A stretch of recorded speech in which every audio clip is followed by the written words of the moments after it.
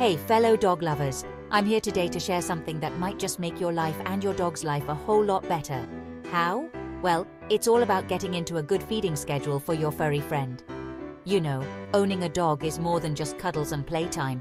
It's about creating an environment where they can thrive, feel secure, and yes, even predict when their next meal is coming. So, why is a feeding schedule so crucial for your dog? First off, it's about consistency. Dogs, much like us, thrive on routine. A set feeding schedule helps them feel secure. They know what to expect and when to expect it, which can seriously reduce anxiety and stress. Think about it. When you have a regular routine, don't you feel more organized and at ease? The same goes for your dog.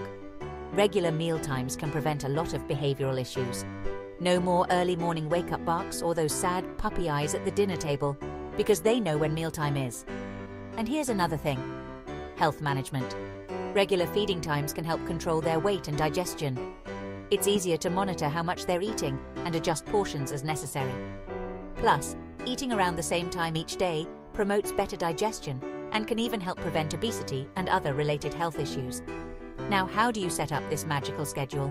It's simple. Start by deciding on meal times that work both for you and your schedule. Most dogs do well with 2 meals a day, so maybe once in the morning and once in the evening. Stick to these times as closely as possible, and you'll find your dog settling into the routine before you know it. And remember, consistency is key. Try not to stray from the schedule. Dogs have a strong internal clock, and by sticking to a plan, you reinforce their training and behavior management.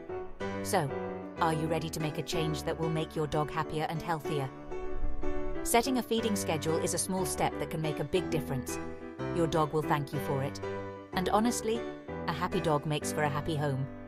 Thanks for tuning in, and don't forget to like and subscribe for more tips on how to bring out the best in your life with your 4-legged friends.